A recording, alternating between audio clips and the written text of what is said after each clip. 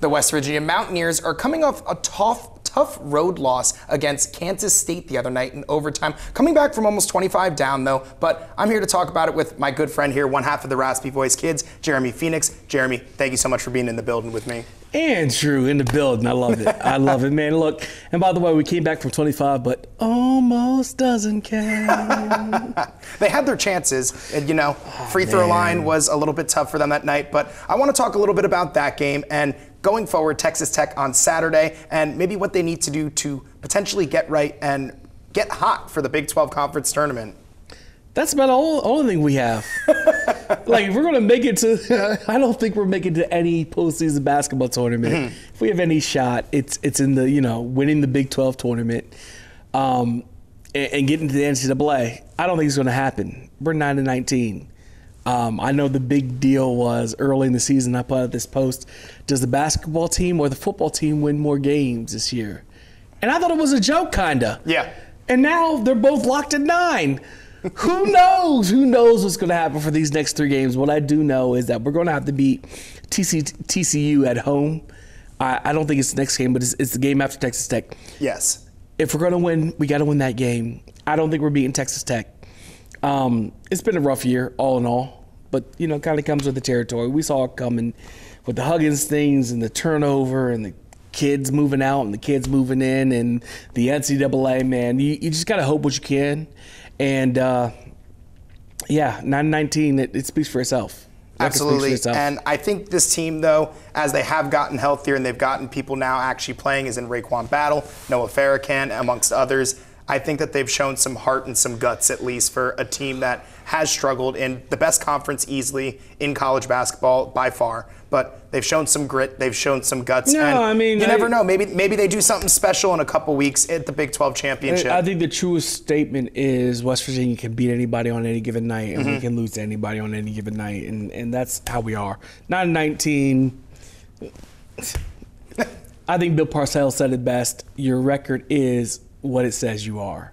You know what I mean? Fair enough. You are what your record says you are. Right. 9-19. But let's hope some miracle we can come out and play a great tournament and win the whole thing to get into the tournament and go dancing. If not, we'll watch these other cats in March. Absolutely. So sticking on the basketball court here with the men's team, I do want to ask, interim coach Josh Eilert obviously was put in a very tough position this year. Absolutely. With, coming in with, like you said, the Huggins stuff going on, and then people not being able to play that were supposed to play. Injuries impacted this team as 100%. well.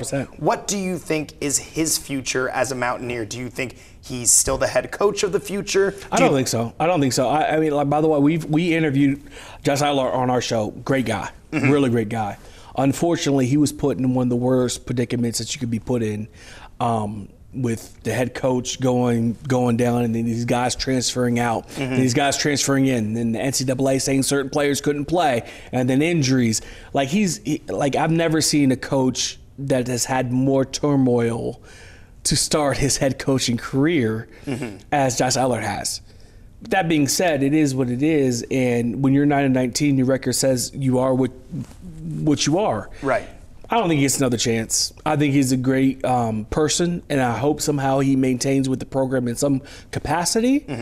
But there's other people being mentioned. You hear Dusty May, FAU. You hear Ben McCullum, who's won a few national championships in the D2 realm. There's a lot of people that you're hearing right now. I understand there's other vacancies, college basketball vacancies, Ohio State, where you're hearing some of the same names. But what I will say is when Ren Baker chose a women's basketball coach that we just had leave, do you see what our women's basketball team is doing now? Oh, I do. 4 or 5 losses on the entire year, playing better than they've ever played.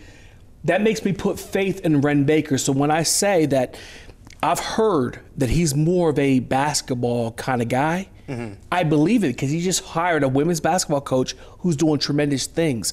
So I would hope that he also has that meticulousness and that eye for picking the right person, that when he chooses a basketball coach for this team coming up this year, when he has more time, I have faith in Ren Baker. I have absolute faith in Ren Baker to make the right choice. Absolutely. And so now that you've mentioned the women's basketball team, I want to transition to them because they have been one of the best stories in the Big 12 this year, if not the best story.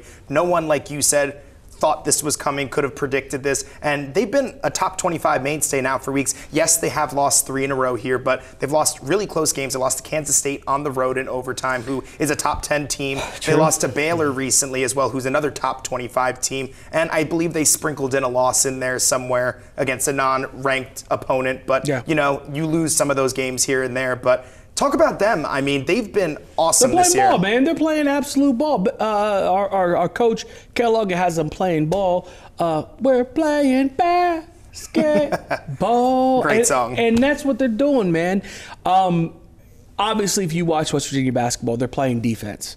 They're playing incredible defense. I think there's 2 times this year they've held Big 12 opponents scoreless in the first quarter. That's unheard of. That's incredible. Their offense isn't a juggernaut. Their defense is good. Are they the best team in the country? No. Are they something we can be proud of? Absolutely. First-year coach. The team's doing their thing, man. Caps off. You know, all right. Let's just keep it going, man. We love anything that has the flying WV, the gold and the blue, and they are absolutely representing us well.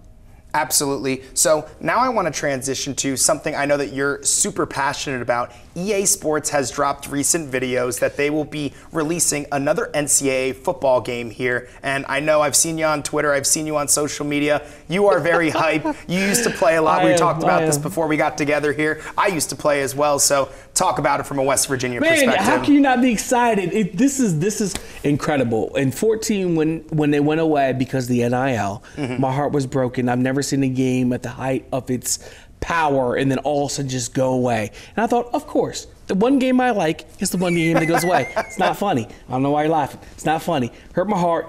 And it took my prime years to play the video game. But here we are 10 years later, the game is coming back out. And people want to talk about this and want to talk about that. Hey, look. The game is coming back out. I don't care about the gameplay. As long as you have West Virginia University in it and you have a dynasty mode / online dynasty mode, I'm all in. There is nothing like recruiting freshmen to come to your school and other kids leaving and you being, the ultimate GM of the entire program. The transfer portal is going to be crazy in that game. I cannot wait. And I honestly, be for real, I'm a little scared because I just hope it comes back. I hope, because I was a beast. Look, I was a problem. I was a goon to a goblin. I'm just saying. And I hope it just comes back. We'll see. But this game is going to be amazing. And I've heard girls say, "Are you guys serious? Are you guys really that hyped over a video game?" Yes. The answer is yes. Yes. We're all I don't think you understand how big this is. Not you, but the females who try to hate. Hey, I'm excited for it too, and I will definitely be purchasing my own copy and taking vacation for it. They're like, "Are you really taking vacation?" Yes, I'm taking vacation. The answer is yes. The answer is yes. Now, before I let you go, Jeremy, I know that you have a special interview coming up on your podcast. Yeah. Can you tell the Mid-Ohio Valley what they got to pay attention for? It's going to be a great interview. We have Bobby Huggins on the show, and when you hear this, we're asking all the real questions. We're asking everything you want to know. We're going to keep it real with him, and Bob Huggins, from the guy that I know, is going to keep it real back. We're going to ask the questions that we all want to know. So make sure you stay tuned to the Raspy Voice Kids because that is coming out. And like I said, we're going to keep it 100 when we ask him a question about the ball team, about him coming back to West Virginia, about his involvement in them picking the last coach. It's all going down. So find us wherever you listen to podcasts, whether it be Apple Podcasts, whether it be Spotify. We're everywhere. Listen to it because we're gonna get up with Coach. That's his name. That's Coach. I mean, Coach Huggins. Who else? Well, Mid-Ohio Valley, you heard it from Jeremy, the man himself, one half of the Raspy Voice Kids podcast. Make sure to watch out for that podcast. Guarantee you're going to find out a lot that you wouldn't find out from your regular media outlets, from ESPN, whoever you look for a lot of your sports. You're going to find some real stuff in that podcast. But Jeremy, thank you so much for sitting down with me today. Appreciate you, Andrew. Of course, always a pleasure. When we return, Mid-Ohio Valley, Kirk Greenfield will have one last look at your forecast. Stay with us.